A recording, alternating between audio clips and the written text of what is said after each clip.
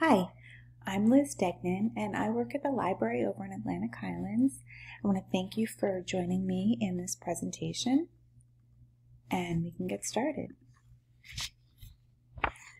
So this presentation is going to focus on how to help our readers build the skill and the love for reading.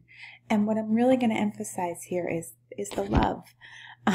We're going to talk a little bit about how reading happens in childhood. I'm going to talk about leisure reading, what it is, why it's important, and the crux of this presentation is really on ways that we can foster leisure reading in our kids. So if we think about reading in childhood, when their kids are young, books are selected with or for them. As babies, we read to them. We get the board books and those itty-bitty skinny minis that get lost in the car. And then this starts to change in elementary school. They read with them and they learn to read and they kind of take ownership of their own reading. And generally by middle school, they're reading alone. Also in about first, second grade, when they get to school, they start to get assessed and their reading gets leveled. And the focus of their reading becomes more reading skills and teaching them skills for reading. And research shows that by middle school, there's a decline in leisure reading. So what is leisure reading? And I put the definition here just so that we all can be on the same page, at least for this presentation. And leisure reading is independent, self-selected reading of a continuous text for a wide range of personal and social purposes. Otherwise, other terms could be recreational reading, pleasure reading, free reading, independent reading. It can happen in school, out of school, and it can happen in different formats. It could read on their phone, read books, read magazines, you name it. So really, leisure reading is just reading for fun, the kind of reading you're not, pulling out the highlighter, you're not using the Post-its and things like that. So that's the kind of reading we're going to focus on for this presentation.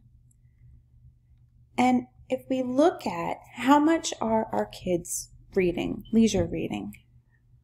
So we take a chart and the Pew Research Center reports that teens have about 5 hours and 44 minutes that they spend on leisure activities, and this is during the school year, September to June. And a majority of that leisure time of that 5 hours, you could see, is spent on the screen. And then the rest is spent socializing, and then there's that chunk, that 1 hour and 27 minutes here on other leisure. And that's where our leisure reading falls. It falls in that chunk, that 1 hour and 27 minutes. So then we kind of want to get a better sense of, we know they're not spending that whole time reading.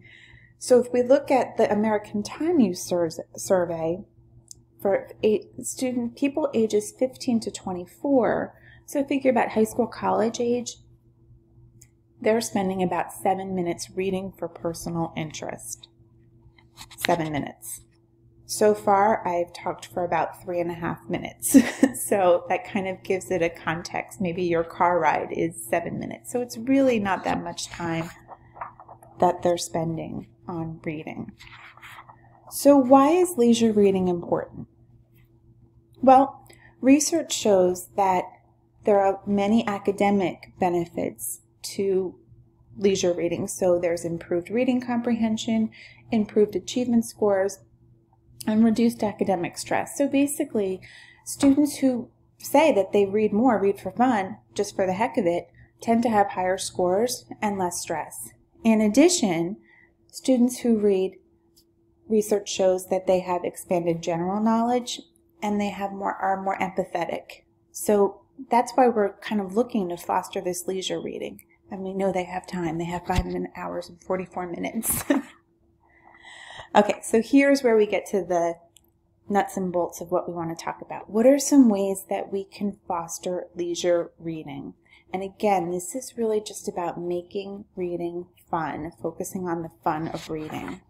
So what are some things that you as parents can do? get books regularly. So what you can do, if possible, is maybe make a trip to the library or your local bookstore. Just make it part of your daily routine. Not daily, I'm sorry. That would be great, but maybe bi-weekly or weekly is what's near your regular routes. Right by the Trader Joe's, there's one of the main branches of the county library. So could you pop in to the library maybe for 10-15 minutes while you're doing your after you do your grocery shopping? There's 2 libraries and a local bookstore en route to the YMCA and by the practice fields. So maybe you can stop before or after practice, make that part of your routine.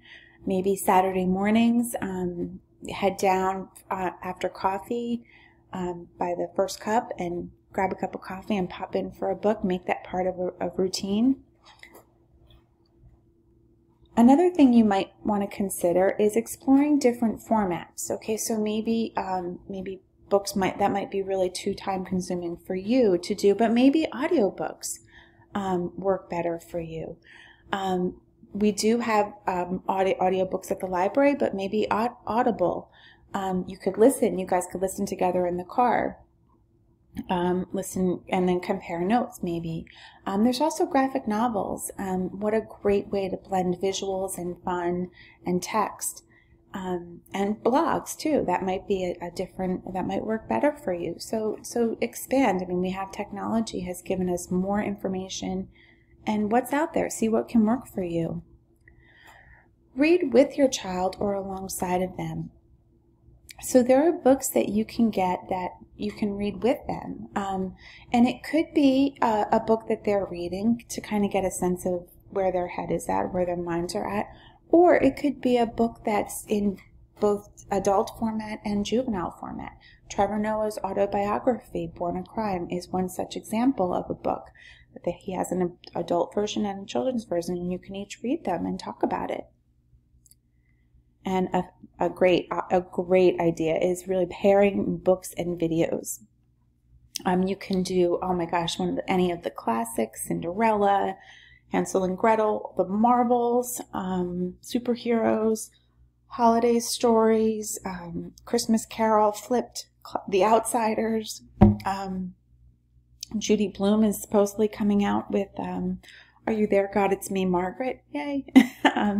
So that's an option, something you could do as well. And lastly, a last option for this presentation anyway is poetry. You just pull out your phones or your tablets and just type in poets.org and just click on that and you'll see, boom, you've got poetry. And maybe you could give your child the phone if he or she can read in the car or read out loud, or you can you can play. This is reading. You rode a loop. So, that's another option, something you could do. So, types of books. What are some types of books that your child should be reading? Really, anything they want. Let them go. Do you want Captain Underpants? Go for it. Do you want a fairy book? Yes. Really, anything that's going to get them excited. And encourage them to do that. I know that so many parents think, well, my son or daughter is this level. What are books that are that level? And that's you could do that, but let it go for now. Try just letting them read. And if it's under level, so what? If it's over level, if they can't do it, they'll stop. So let them pick and then be their guide. Just kind of help guide them along. If they're not sure what they want to read, so you're saying, okay, let's get some reading material, and they're like, I don't know what I want, and I get this all the time. One thing you can do is ask a librarian, ask somebody at the library. Kids like to know what other people are reading. I think we all know how moms and dads and caregivers are, lose all their brain cells. So maybe a coach or a favorite teacher or a friend, or older sibling, or, another family friend. Ask around, what are people reading? And that can help. Also, talk to your child about what you're reading. I like this, and maybe they'll say, oh, I'd like something like that or on that topic. So that could be a good way. People are a good way to get ideas. Also, the library has read-alikes. So if you're kind of looking for ideas, we do have a database tool, and I'm going to play this video clip for you now. Give you a little talk through. It's Novelist K to 8+. Hi, so for this part of the presentation, I just want to give you a quick tour of Novelist K to 8+. So if you're looking for books for your child and you don't really know what to get, this is a good tool that's available to you. So I'm at the Monmouth County Library website, and I go to the research databases, and you'll see it's right here. So I'm going to click on Login. I would need my library card number, key that in, and sign in. And this is the screen that you're going to see. And the home page, you can see that it's broken down teens, ages 9 to 12, ages 0 to 8, and fiction and nonfiction. So it's a good starting point. And if you just think like, oh, maybe the best of is a good list to start, you can see that list, and it pops up. Okay, so this is just one tool that's available to you. The other feature that I wanted to highlight through Novelist is the read-alikes. So if there's a book that your child likes or that you liked, and you maybe want to get different books to recommend for him or her, you can go to this top, switch it to title, and I'm just going to take there. God, It's Me, Margaret. Judy Blume is fun classic. So here's the book, and then if you look over to the right, you see read-alikes. So that's another way that you can get ideas for books or material for your child to read. And this tool is also available for you as an adult. So you would just go to the Novelist Plus. All right? So we'll look forward to seeing you soon. Okay, so that's an option. And then lastly, you can also use your regular newspaper. I know many people here read the New York Times, and they have, their best-selling books, and check it out. So your kid's like, I'm not sure what I want to read. Oh, let's take a look. Here, get some ideas here. Oh, I also have this list of websites here for you to explore. Let's take a look at Kirkus. And so you just go to this website and, excuse me, take a look at children's books, and boom. So you've got a whole bunch of ideas to explore, and, just see and try it. And, they can get it, and if they don't like it, they don't have to finish it, right? So that's an idea for you. And I'll have these out for you, and I will also post them on the website so that you can click on these as needed. So again, just to sum up, our goal is to encourage our children to read for fun, to just read because it's good for them. And so these are some ideas to get you guys all started. I hope it's helpful. We are around. Thank you for letting me talk. Dr. Borman, I thank you. And I look forward to meeting all of you soon. Have a good night.